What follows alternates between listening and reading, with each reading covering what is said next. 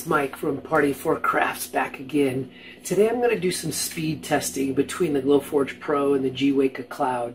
One of the things that's important to understand is that the engraving speed, the speed that the motors can move, isn't everything in the total project speed. It also depends on how quickly the motor can decelerate, stop, and accelerate again.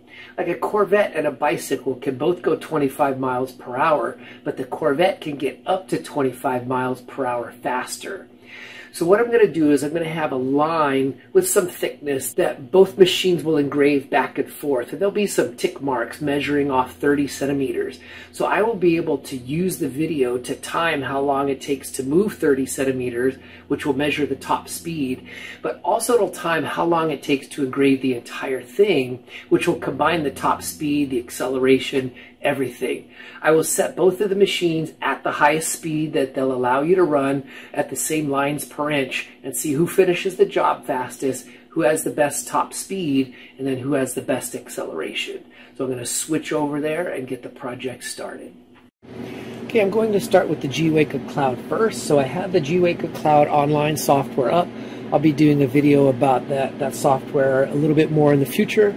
Turn the machine on, waited for it to connect to the Wi-Fi. I positioned it. I have the camera set up so that I can see where this line is positioned. So I will move it down to the top of the previous cut. And then I'm going to set up the settings here. So I want to engrave that at full speed.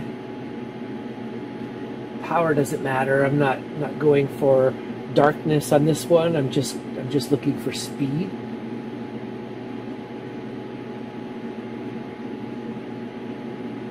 And then the tick marks here, I would like to only score those.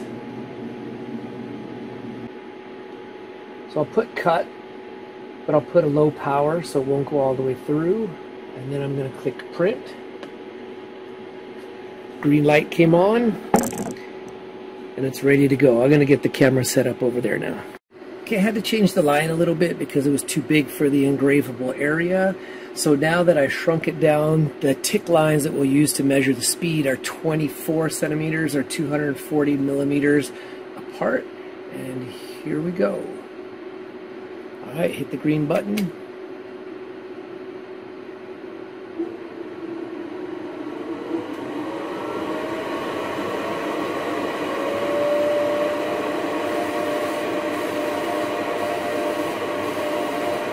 Okay, now I'll do it on the Glowforge Pro. I'm going to set focus while I talk, so it'll go over there and autofocus. I've set it on the maximum speed for the engrave, and I set it on 195 lines per inch, which is as close as I could get to the 200 lines per inch that the GweikeCloud does. That's as close as I could get because you can't type in the numbers or drop down lists, so we won't really be able to compare the overall times to each other because one is going to engrave back and forth 195 times for every inch of engrave, and the other will go back and forth 200 times for each inch of engrave. So here we go. I'll click ready.